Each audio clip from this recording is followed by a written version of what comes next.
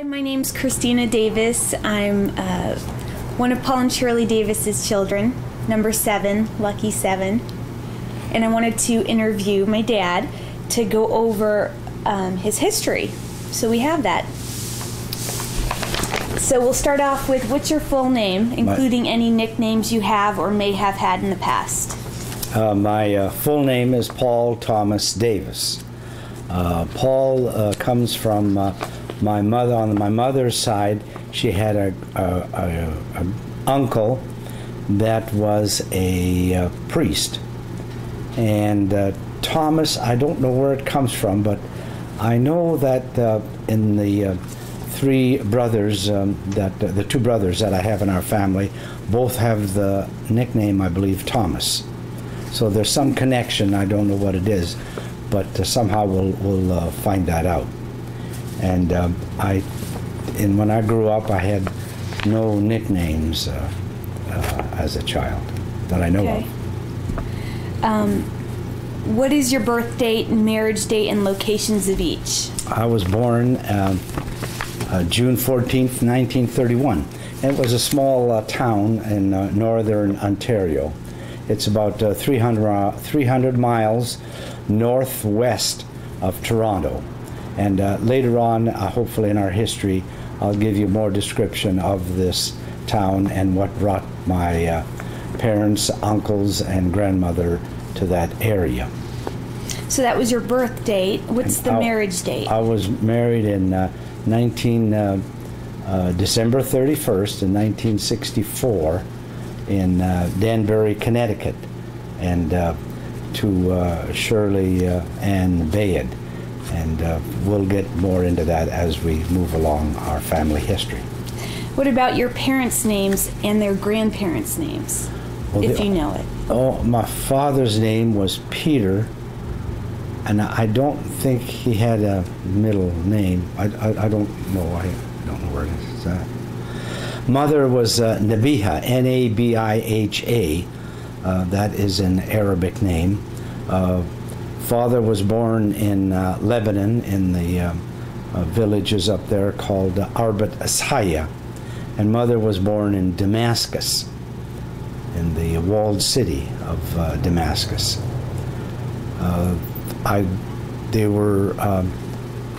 Father came to northern Ontario following the footsteps of his mother and grandfather. Uncles. And mother had a brother in Detroit, and father went to the local church, and they arranged the meeting. And apparently that's the way the tradition is. So that's how they met and married in Detroit. So it was an arranged marriage? Well, I can't use the word arranged because he met her. Oh. All right, so he met her, and they connected. They I don't know if they fell in love at that instant, but they saw good in each other. Do you remember what your mother's maiden name was? Sukkar. S-O-U-C-K-A-R, or they use some spell it S-O-O-K-R. The literal translation of that is sugar in English. So it's an Arabic? It's an Arabic name, yes. All right. Sukkar. Now, your grandparents' names, do you remember? No. My grandmother's the only one I know of the grandparents. Her name was Melanie. M-E-L-A-N-E-Y, and I don't know her middle name. And Tanus was her, I believe, her maiden name.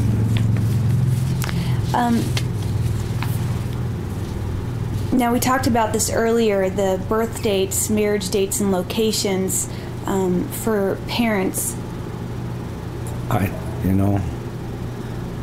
I don't have any of that information. Okay. I could do more research and try to get it up, and maybe before we finish the tapes, Okay. we can put those into the program. So can you explain what it was like in the time period that you grew up in? Well, it was very difficult. War had a great impact on our community. It's a mining community, and the mines produced a lot of nickel and copper, and that kept the community going. And they ran 3 shifts and kept it very active. The nickel was used mostly in the aircraft. It's an alloy that was used in the production of the strength for the metal on airplanes. And you know, copper is used all over for wiring. Canada entered the war, I think, a year or 2 before United States, and Canada had a strong allegiance to England, and many of the soldiers in our village died, and it was quite a suffering to see the parents and the children go through this experience. And many of the shop owners had sons in the military, and it was pretty traumatic. And they raised money for bonds, and I remember every week they would have a big, look like a mercury, showing how high the values of war bonds were sold to raise money for the war. And at that time they would have some kind of weapon that would shoot off, and we would hear it through the village. And that was a way of encouraging to raise money.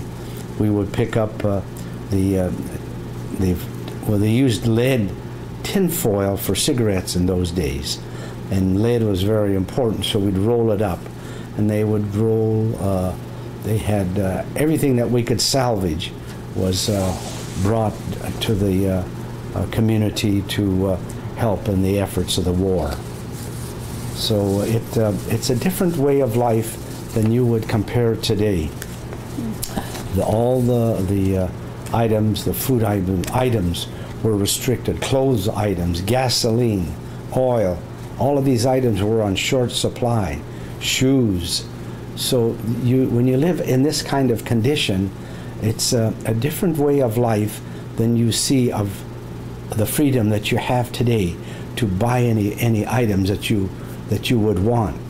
So just, you know, although we had plenty of vegetables, because that was grown on the soil, fruit was plenty, so those items were good, and a lot of people canned, preserved, did everything they could to make sure that they had sufficient food for the winter months. And another point, in the area we lived in, the climate was very extreme.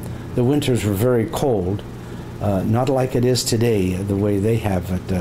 I understand some days they get in the summer 90 degrees. We never saw that kind of temperature in the Sudbury. I remember one summer we couldn't even go down to the lake. It was so cold the whole summer. Wow. So, you know, was a different way. So we can go to the next question, if you like. What was the oldest memory you know of when you were a child? Well, most of it is the war left a big impact on me, and I remember VJ Day, Victory Day, in the village. The town went pretty wild. Everybody went downtown, and the looters got organized, broke into the liquor store and the wine store, and celebrated. And I remember my parents letting me to go down into the downtown area to experience that with my sisters. So I remember that very well. That was a big relief. What about when you were even younger? Do you remember when you were a child? What's the oldest memory you can remember? Mom told me that you remember when you were a child looking over the tabletop.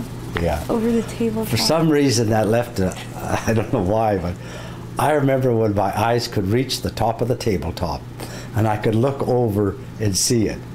Now, I don't remember the height of that table, but that to me was a big accomplishment. Mm-hmm. And I also need to tell you that I had a twin sister, Pauline. So, you know, that was my buddy. That was my, there's another word for it. She's my twin and my womb partner. So that I do remember. So you guys got along well when you were very well, yes. Younger. That's good. And where did you grow up again? Where in Canada? In a town called Sudbury. That's north of Toronto and north of North Bay. And what made that whole town was the mining, the underground mining. And it still exists today and very successful. It's called INCO, I-N-C-O. And it's a big operation. So did your family move a lot, or did they stay in one house pretty much the whole time? All I remember is one house, 196 Elm Street. And when you moved to out of Canada, how old were you? I just finished the 8th grade, and that would be about, let's see, 31, we left in 47, so that would be close to 15. Senior, 8th grade, what age would that be? Probably a freshman. Yeah, so 13, no more than that, huh? 14, let's see. If it was 8th grade, you were probably 13. Well, no. It'd be 15. I think that's a little older. But you were in 8th grade, you remember? I just graduated 8th grade. Okay. And where's the first place you moved to from Canada? Well, the only place we moved to, and the first time we ever left the village was from Sudbury to Phoenix, Arizona. And you drove? Father bought 2 cars in Detroit right after the war because cars were hard to buy. So we got it in the United States. And we had 2 cars. Uncle Joe drove the other one, and Father drove the one of them. And we motorcade all the way down to Phoenix, Arizona. Did you take a lot of stops in between and do scenic things, or did you drive directly? No, we stopped every night in a place, and Mother would make lunches and breakfast, and we had a good time. It was a beautiful time, and watch how the climate changed from we left in seemed to me about late September, and by the way, I have a diary that's written someplace. I kept a log of mileage and time and places we stopped at. We drove all the way from, first stop was Toronto, and Dad had relatives in there. We stopped at their place, and a lot of them were saying their farewells to the family. Then the next stop was Detroit, and then we just kept working our way down till we got to Phoenix, Arizona. So why did they pick Phoenix? Father, 2 years before that, made 2 trips to see what location would be best for his health. He had bronchitis very bad, and the northern climate of Ontario was very hard on his health. So he went to Texas, California, and Arizona, and he found that Arizona was best suited for his climate. Then what kind of house did you live in when you were a child? It was a 2-story house, and I remember we rented the upstairs, and then later on Dad expanded the house to put more bedrooms for the 7 of us, and that's I remember that being built, and that was a very interesting. That gave us so much more room in the house, and the boys had one room, the girls had another, so that was great. Now, did your parents, were they born in Canada, or where were they born? No, both of them were born in the Middle East. dad in Lebanon and mother in Syria. Okay. Do you know how they got to Canada? Yes, by boat. Both came over by boat through Detroit. No, pardon me. I don't know the port of entry. I'm going to guess in New York. That's my guess. Both came through New York, and they, you know, what happens, one of the relatives tells them exactly how to get to that location, the village where they're at, or the city where they're at. And first stop was Detroit for mother, and for father it was in Toronto.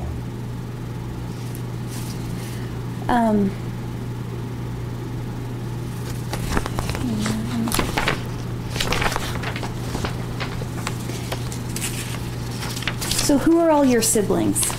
Well, there was 7 of us. There was Helen, Genevieve, Joe, Nora, Johnny, Pauline, and myself. Now, did I miss anybody? I don't think so. And were there any family friends that you guys were really fond of or got along with? Yeah, no, back in Canada, there were a lot of friends. One of the biggest things for entertainment out there, well, a lot of people you get together and you sit down and visit. You know, my older brothers and sisters had a lot of friends, and we chummed around. They took us under their wings, and we chummed with them. Not that we didn't have any friends, but they were older, and you wanted to, you know, use their protection and their influence, and that's how we. A lot of the socials. There was a club at the church at St. Louis de Gonzague. They had a social program there, and a lot of the brothers and sisters went there, and we would tag along and watch them. When they didn't want us, they'd send us home.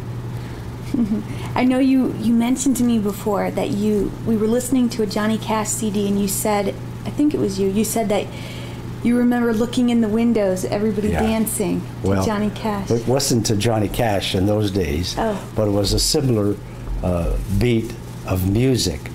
And this was on our house on Elm Street.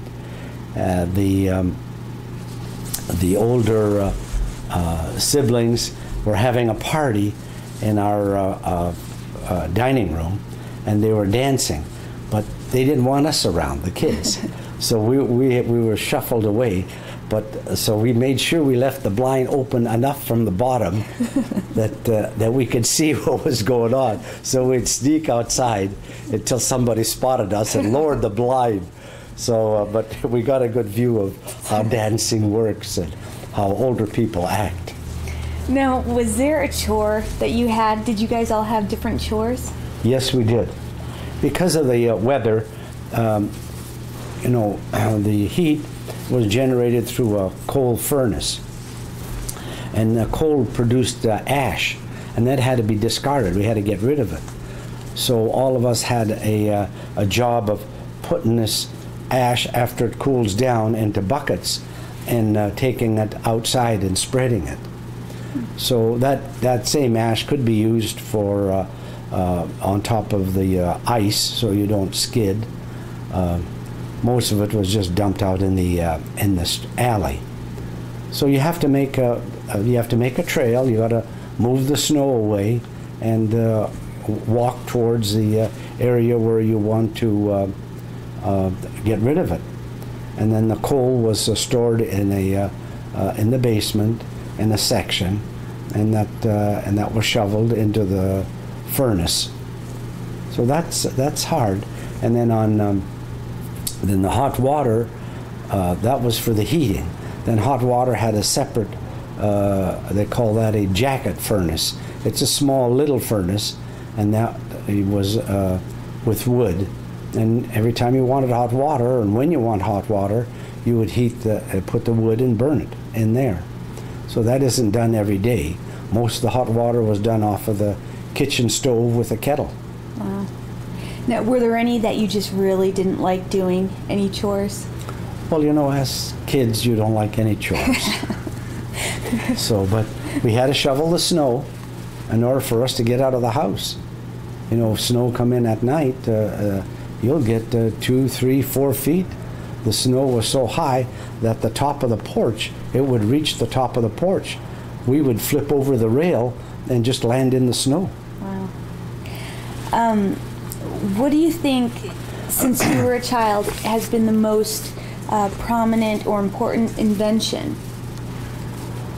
So what invention occurred during your lifetime that you think it was most valuable?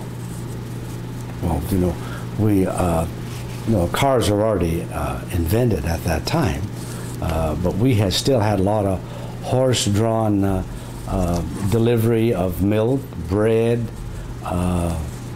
You know, those were the things that existed. And when you went to the grocery store, you stood at a counter, and on the other side, the clerk, he would go get the items for you. You know, you ask for butter, he'll run get it and put it in front of you. And so just think of that process, how slow that is compared to what we do today. That's a big innovation in itself. You know, and sure, cars have improved, airplanes have got, you know, airplane is the mode of travel. In those days it was train or bus. Not airplane. No, air was too expensive. And telephone calls were very expensive long distance. You just wrote letters. And telegram was, telegram was very popular. Was that expensive too? No, it was cheaper than telephone. Wow. What kinds of books did you like to read when you were younger? Oh, yeah, I like Gulliver Travel. I remember that. That was a good book.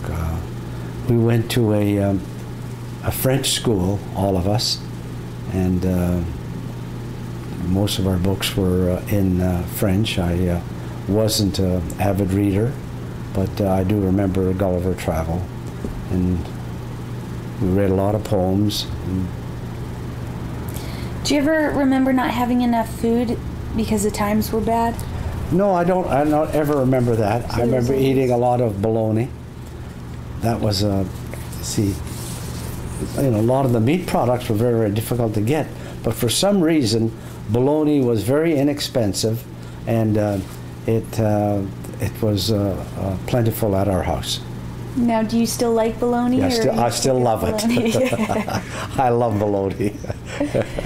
And it has the same flavor. I don't know why. Did you have any favorite toys when you were younger?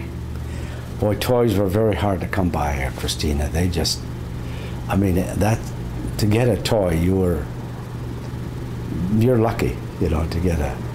They were made out of metal, and not as refined like it is today.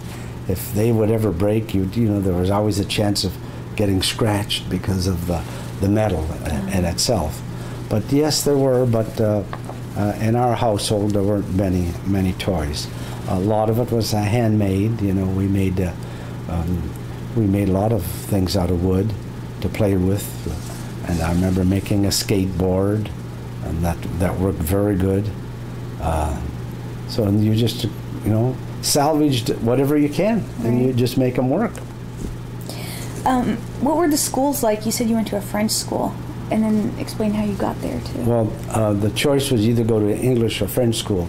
My father thought that'd be a very good idea for all of the kids to have a second language, and especially that we're living in Canada, and the community that we lived in was half French and half English. Although the English were very strong, and they looked at us, the French people, as just as, in a way, the way the whites looked at the blacks at one time. That's the way the English people were. You had to really prove yourself as a Frenchman. We didn't experience that because we weren't considered neither English nor French. So we had I think an upper hand and the fact that that we were that way, but I felt very bad for the French people and the struggle that they had to prove themselves in the community. And how do you get to school? Did you walk? Or? Well, everything over there was walk. You know, you very hard. You know, when the snow was heavy, you had to walk where all the roads that were open, the sidewalks that were open, and but you get there. You know, you hit all the snow plows and the crews work all night just to clear the roads and sidewalks. Yeah, it was difficult. We got there. You make your way, and you have to wear clothes that is appropriate to that weather. And Mother spent hours just getting us bundled up in galoshes and everything. And then you get to school, you got to take those off and put them back on when you go home. Do you remember what was your favorite class in school? Well, we had one teacher that taught all the subjects. Oh. And I had, in the 8th grade, I had 2 teachers. One that went from the 1st grade to the 6th grade, and from the 6th to the 8th, we had Maurice Gravel. He taught us 6th, 7th, and 8th. And Madame Laronde was from 1st grade to 6th grade. And she lived near our house just off of Elm Street, and I would watch to see when she was coming by to go to school, and I would catch up to her and talk to her, try to shine things up. So she was very good to our family. Very nice. Just how big were the classes? They were big. My guess that we had 30 or 40 in each class. Now, was there any special spot you and your friends would hang out, or siblings hang out at? Well, I remember I befriended a couple of the kids in grade school, and one of the fun things that we used to do is in the winter months go sit down and watch the Northern Lights. And that was very, that was exciting to us, just to see how the lights, how the formation of the Northern Lights would change on a continual basis, and the colors, very impressive. We got a good view of that, and then to watch the, run into the snow and jump in it, and toboggan rides down the hills. Ice skating, those were fun things as kids. Were you ever given any special awards for your studies or activities at school? I don't remember any. And then how many years of education have you completed? Well, 8 years out of high school, 8 years out of grade school in Canada, and then 4 years out of high school in Phoenix, and then 4 years out of college. And where did you go to high school in Phoenix? And we went to, when we first moved down, I was a freshman at St. Mary's High School, and went there 4 years. And at that time, St. Mary's Boys was on 3rd, oh boy, I think that would be 3rd Street and Fillmore. Well, Polk Street, 3rd Street and Polk Street. That's where it was. And that was the boys' division, and the girls' division school was right across, just directly south of St. Mary's Basilica, which is where the convention center is today. And both of those properties have been bought by the city, and the St. Mary's moved further north to Sheridan and 3rd Street, where the boys and the girls are all in one high school. Now, you said you were there freshman year? Freshman, yes. And then what about the rest of high school? Well, no, I went there 4 years, all of them at St. Mary's. Okay. And I was active in the band, the marching band. What instrument did you play? I played a saxophone. And did you play any sports? No. I worked after school. I couldn't play sports. Where'd you work? Well, I helped with the family business, and Dad bought a motel on Van Buren, maybe about 6 months after we moved down in 1947, and was called Shannon Court. Anna Reith and her husband built it from St. Louis. He had TB and came out here and was healed. And he built a motel right on Van Buren, a 26-unit wooden structure. And we bought it, Dad bought it, and that's where the family worked. Most of the kids worked there. And after school I would go and help and get things ready, and Mom and Dad would help us, and that's the way it started, the motel. Now, were there any fads when you were younger? I know we talked about it a little bit ago, that you remember? I'm sure there were some, but none of them is fresh in my mind right now. I think if I dwell on this, it'll come back. And how old were you when you started dating? Oh boy. Even in high school, I had a date for the prom, but it was kind of, who's available and who hasn't been taken. It doesn't, so then it becomes formal. Oh, she's still available, and they were very. I went to the senior prom. I remember that. And, would you say that was your first date? Kind of, yeah. But you see, as a twin sister, it doesn't work out like dates.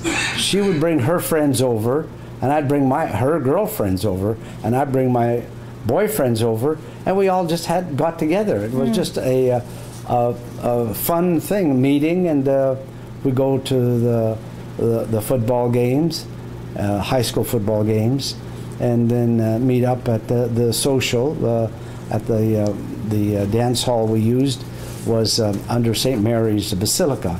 There's was a big open space, and that's where we practiced our band. That's where our hall was for the plays, and that's our socials were there. We had a very good time. We had a great time. Do you remember who the rival was, the biggest rival during your high school period? Yeah, Phoenix Union. That was the biggest one. And there was also a Carver High School. In those days, the schools were segregated. Not at the Catholic school, but in the public school they were segregated. So those were big rivals. Now, after high school, where did your education go from there? Well, the first year I made application to several colleges, and Regis College in Denver accepted me, and I went there for 1 year, and I enjoyed it very much.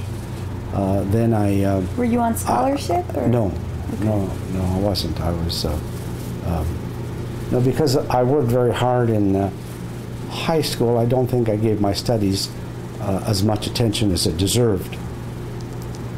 So in my freshman year in college, I improved quite a bit and made application to Santa Clara and got accepted. And the reason I wanted to go to Santa Clara because my brother Joe was a religious brother, Jesuit brother, and he was stationed in Los Gatos, which was just outside of Santa Clara. And I had two sisters in San Francisco, Helen and Genevieve. So I thought that would be nice to be close to them. So did you have to take loans out, or were you able to pay for it? No, my father was able to pay for that. But I should mention, during my second year at Santa Clara, I was drafted into the military. So when I came out, I used the GI Bill. And that's what paid for my education, and I got insurance, and I got a car. Now, when you were drafted, so how many years of college did you finish? Were you able to finish 2 years at Santa Clara and then you were drafted? Or? Yeah, in my the end of my sophomore year, I went 1 year to Santa Clara, and then I was drafted. Then I came back after 2 years, and finished my junior and senior year at Santa Clara. Now, when you were drafted, where did they have you go? Well, went to, it was just outside of Carmel.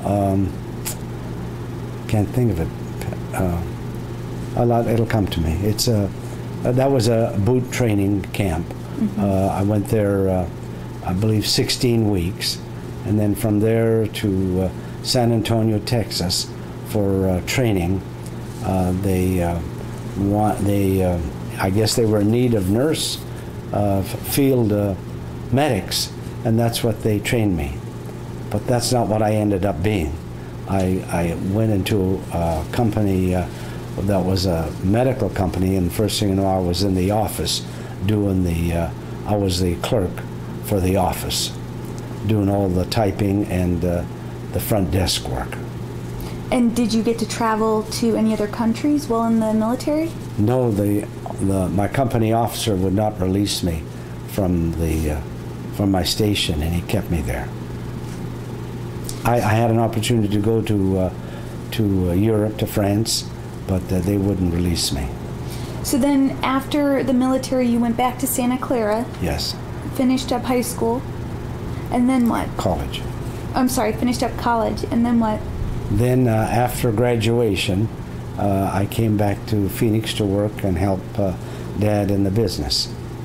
Okay, and then how did you end up meeting Shirley? Well, that happened several years later. Shirley had an aunt out here, Agnes, and Victor. And Victor was Shirley's mother's brother. And they came out to see the country. Her and her sister, Marilyn. They, let's see, they came out in the month of February, I believe. And I think we ought to pause for a second. Yeah. That's how Mir has two huge things of toys. Oh, Jen Christina. has a closet of toys. We just didn't have it. They weren't. It wasn't available. Number one, you got to live in a condition where everything is restricted. Yeah. I mean, lucky thing the soil was so good in certain areas, like Chelmsford had great soil for growing vegetables. So you guys and that was a lifesaver. Wow. Because all of that, they could pull it out, and then they learned how to preserve them. So in the winter, there's mason jars. Yeah. Everybody cooked, put that stuff in.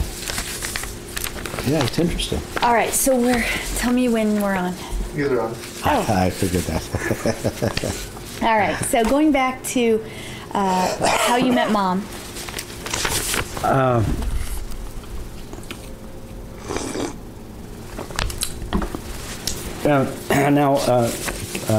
Keep in mind, in those days, Uncle Johnny was single and I were single, and many of the families in the community, the Lebanese families, would call us they would have a niece, a nephew, or whatever, somebody come in town. They'd call us, and Uncle Johnny and I would entertain them.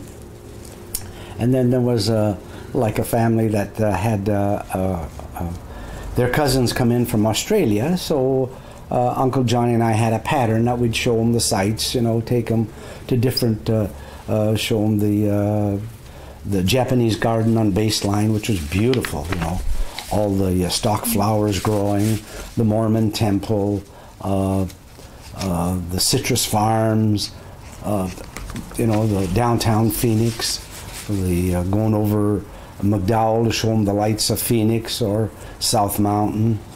So Aunt Agnes called my mother and said her two nieces were coming in town, whether we would just show them around. So no big deal. We do this. Mm-hmm. We enjoy doing that, especially to our friends. So we went. Uncle John and I went over to Aunt Agnes's and Uncle Victor's house to pick up to meet Evelyn, Marilyn, and Shirley. Now keep in mind. Now this is several years ago. Aunt Agnes's kids were all young. And at that age, they are so cute, they want to see how these things all fit together, you see. So we had a nice, sat down, had a nice conversation. Uncle Victor showed me the stuff that he was doing around the house, and Agnes brought us over some, some drinks and some food, and then we left. And the way Mom tells the story, she didn't want to sit in the back seat, so she didn't know who was driving, so she sat in the front, and Marilyn sat in the back seat. And this particular time I was driving, so she sat in the front, and Marilyn sat in the back. So we were going to I think that particular night the Cedars had I believe that they had an event that we went to, or that was the next night, and I'm maybe getting both mixed up. So we went to a dance that the Cedars had. It was a fundraiser for, I think, a Danny Thomas function. And after that, there seemed to be there was some attraction on my side and on Shirley's side. So we continued to talk to each other on the phone and show them the sites that we normally go through, the routine with Uncle Johnny. Then she went away she had planned 2 trips, a trip to Las Vegas while she was out here, her first trip, and then a trip to Hollywood. So she went to Las Vegas and wanted to come back to Phoenix. So after her and Agnes and her did the rounds over there, they came back and we continued seeing each other. And then soon after that, they made a trip to California and came back. Mom left to go back to Connecticut, and we continued correspondence. For how long? Oh, I think for about a year. But at that time, the World's Fair was going on, so I made a trip back east and visited her family. Did you have to drive or No, train? we flew out. They chartered a plane from the city of Phoenix. Had the employees had room left in the plane, so I booked into that flight there and went back to there. So that's how. And then the family was extremely receptive. I met all her brothers and sisters at that time, and then I came back home, and we continued corresponding, and I asked her to come out here to so we'd get to know each other a little better. So she was able to get a job at St. Joe's Hospital, and she had found a roommate that I knew from the Catholic alumni, and she got an apartment that was walking distance to St. Joe's. Do you remember when you first met her family? You said they were real receptive, but is there anybody that stuck out? Well, her mother and father were very, very kind people, just very open and very loving, they were just beautiful people. And all her brothers and sisters were very receptive. Well, they were just great, and we had a great time. So you corresponded for a year, and then Mom moved out to Phoenix. Right. And then... Then I think shortly after that, she worked here, I'm going to guess maybe 6 months or something like that, or 8 months, and then we became engaged. And how did you propose to her? We, let's see now, got to remember now, we went to North Mountain, and then I asked her, I can't remember the exact words now, I asked her, it wasn't a formal proposal, it was kind of a side comment that just kind of, the best I could do. So that was, so Mom figured it out. Okay. then we went from there. We went over to the casa, and we at the front of the Blessed Our Lady of Guadalupe, we prayed there, and then we started our process of engagement. So I remember when we went to North Mountain for a different function recently, Yes. you were saying you recognized some of the same things. Right. I think you said that there was a flower shop, was it? Or a diner? No, there was an Italian. After that, we stopped over at a Italian.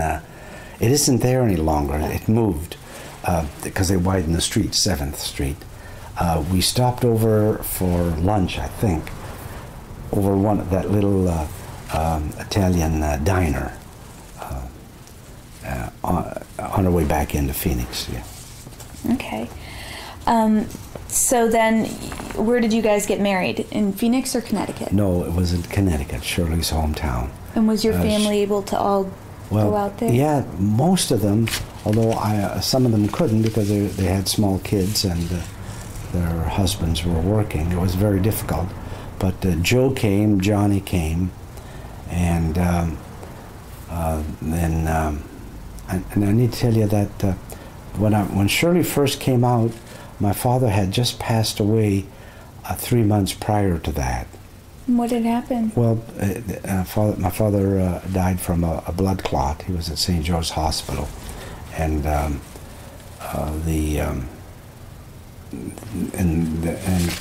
and I'm telling you that because my father was no longer with us. My mother was.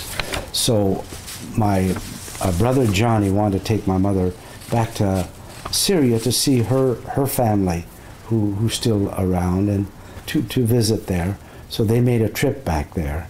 And then during that span is when I got engaged to Mom, and then set the wedding date.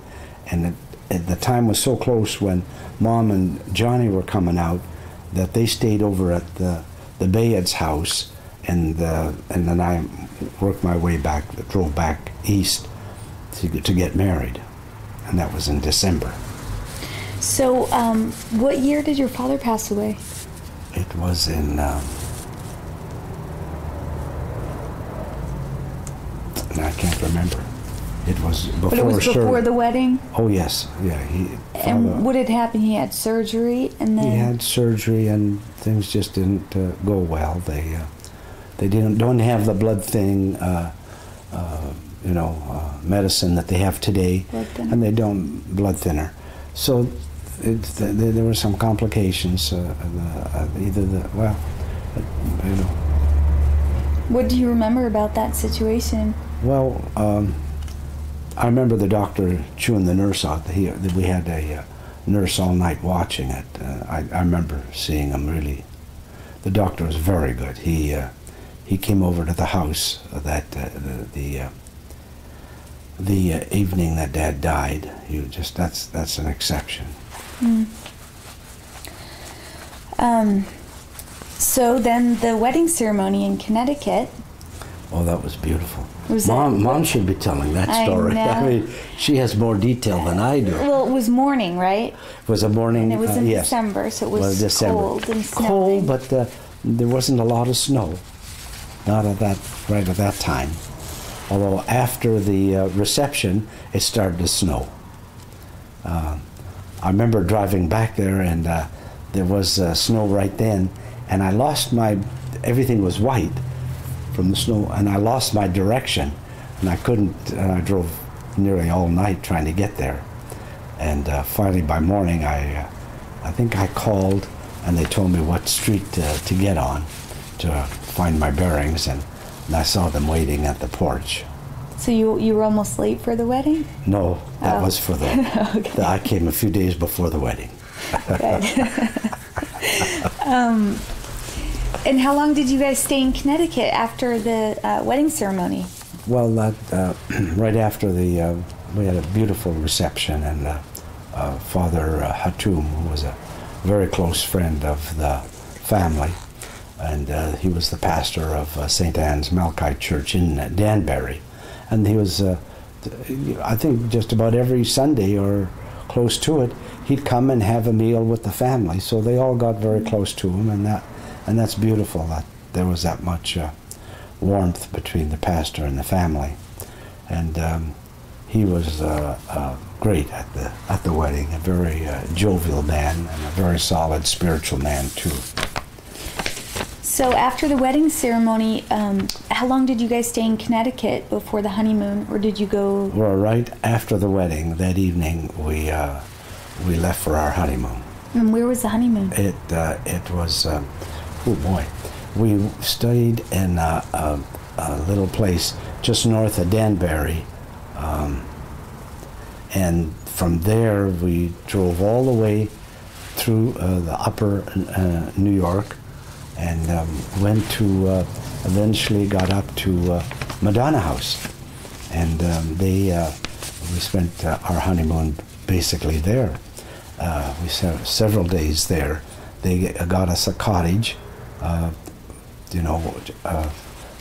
a mile or so from Madonna House, and then that was beautiful. There was a nice cottage, just snow and pine trees all around Beautiful. us. We were in the middle of kind of nowhere with trees and white blanket of snow, and then we came down to Catherine de Hewitt. Was beautiful. She gave her blessings, and cousin Teresa was there too, and it was beautiful. It turned out very, very nice.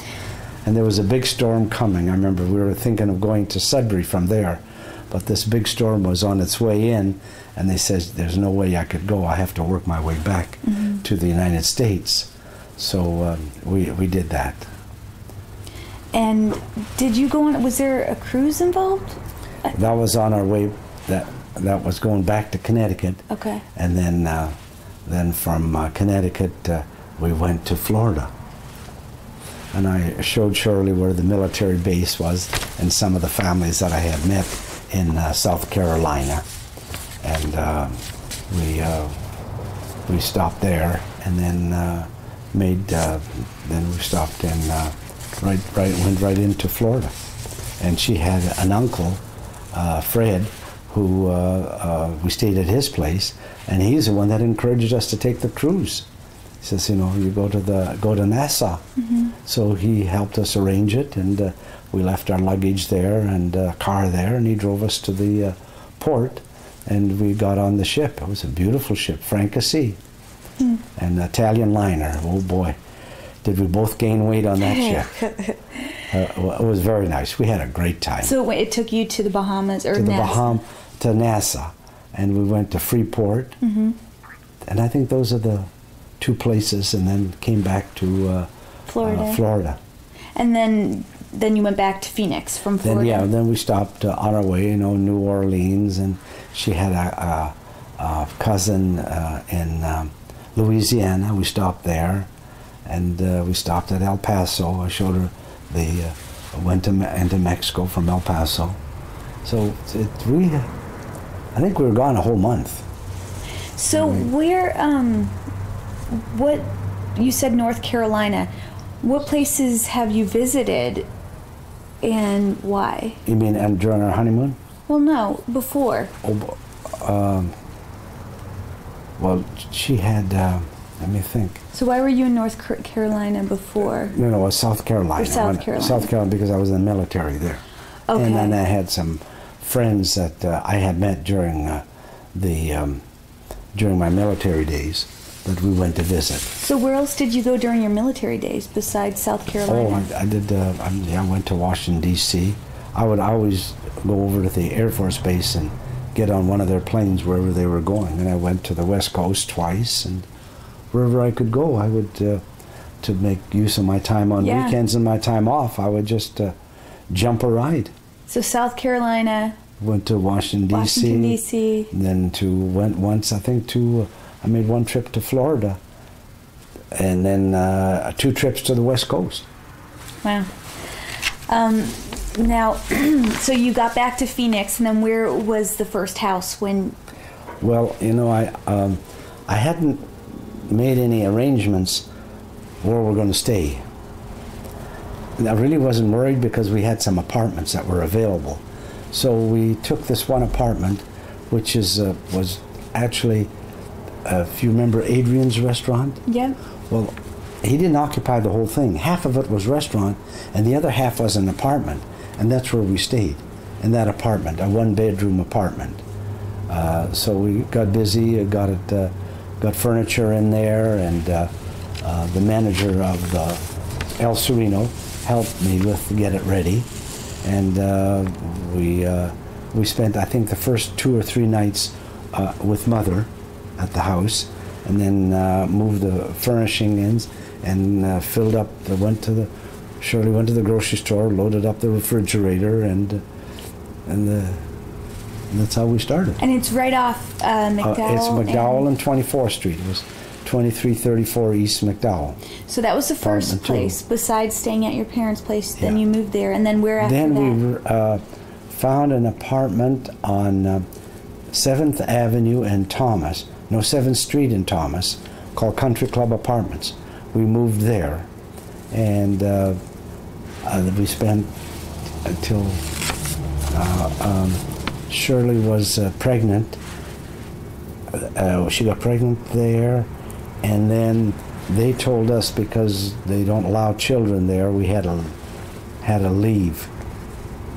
So I think we left there after the first child, and then went to apartment on Pinchot, just off of 24th Street. Night apartments. We stayed there until we had our second child. Then they kicked us out of there, and then we bought a house. And where was the house? On Almeria. It was just off of 24th Street and north of McDowell, 1 block, Almeria. And that's where you kids, some of the older kids, went to St. Agnes School. Mm-hmm. And then we were very active in St. Agnes Church. And then from there you moved to? Then after we had an Almeria house, we had 7 children. And Mom was pregnant with Mark. And then you moved And then we moved to Meadowbrook. 2802. 2802, the first house on Meadowbrook. Mm-hmm. And that's where we set up, had a lot of bedrooms, so I can't remember, 1, 2, 3, 4 bedrooms. 5, I think, counting yours. That's right, 5 bedrooms. So that was a big jump from Almeria, where all of us that were in Almeria house, we had 1 big room with 2 bunk beds, and the other one had 2 beds in it. And all I remember, the kids, we had bought a cabinet so Marianne could secure her clothes and not everybody go through it. So we put a padlock on that, and it worked out fine. Everyone survived, even the double bunks. It was good. It was great. We did very well there. We had we bought a swing set, a bar, and got to know the neighbors real good. So that was a good place to grow up, and being close to St. Agnes. Then after that, we moved to the North Phoenix, St. Thomas, and that's where they started the school over there. And all of them went to St. Thomas from there. So 2802 was the address, and then from that point? Well, we stayed there till, I don't know how many years, about at least. I was in 4th grade when we moved to. 4th grade. So we were there maybe about six or 7 years, and then moved over to next door. 28, 2808, right? Or no, 2828. 28 Meadowbrook. And the reason we moved over there is because the kids were getting older, and it's nice to have a swimming pool. So we decided that instead of putting a swimming pool at the 2802 Meadowbrook, it was cheaper to buy the house next door, and the neighbor wanted to sell, so we bought that. And we had the swimming pool, and the kids sure used it. And we have a video of introducing you to the new house that I can't remember the name of The owners? the owner of that. McGregor. No, the one we bought the house from. McGregor was the house next to us. So the kids, then we had we had so much room and fruit trees, and put a volleyball court out there, a basketball. Gee, it was great. Good place to grow up. All right. Well, So we're coming to the close of this this tape. To be continued. And it's to be continued. As you can see, my interviewer kept me very busy, and our photographer didn't let us miss a step. So this is to be continued, and hopefully we'll review this and add some of the things that I'm sure I glanced over lightly that we could bring back to you on the second tape. Goodbye for now.